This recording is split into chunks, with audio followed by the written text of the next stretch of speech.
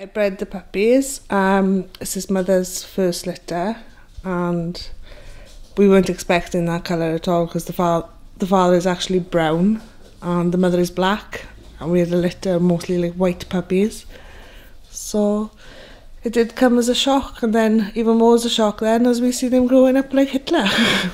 When he was born, he didn't actually look so much like Adolf because he had a little pink nose. And as time progressed, you could see his nose was going darker, and people were commenting and saying how much he looked like Adolf Hitler. So we got in contact then with the post, and it's just gone absolutely mental since then. So we absolutely love him as a family, and we're thinking about keeping him.